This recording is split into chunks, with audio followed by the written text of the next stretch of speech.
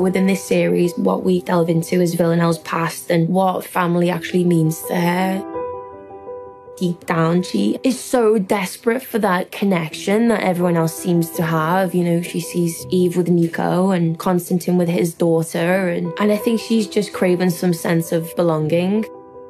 The challenge with the character of Villanelle is she's a psychopath, but dramatically, we need the character to grow. And really the turning point for her is when she goes back to see her family. There's something in her that needs to right that wrong somehow and find out really what happened.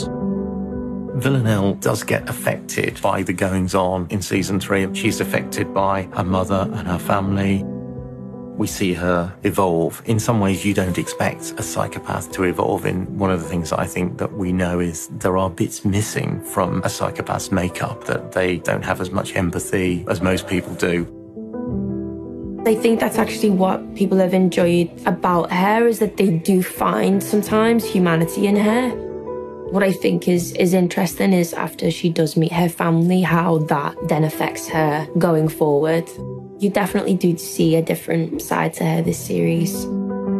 The Eve-Carolyn relationship, the Eve-Villanelle relationship, the Eve-Nico relationship have really deepened and evolved, you know, and that's what can grow because you have the continuity in the relationship with your fellow actor.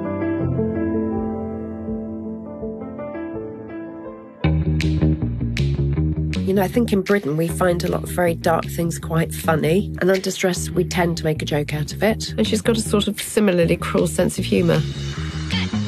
Villanelle is obviously a psychopath, but she carries out her assassinations with such a wit and panache that it just makes her a very lovable character. And the humour tends to come from the situations and from her refreshingly frank, simple attitude to what she's doing. It's something we all wish we had, that we could just walk into a room or walk into a space and act and do what we most desired without worrying what anyone else thought of us. But I think it's also important that she's rooted in an emotional truth, and that's also to do with Jodie and just her ability to really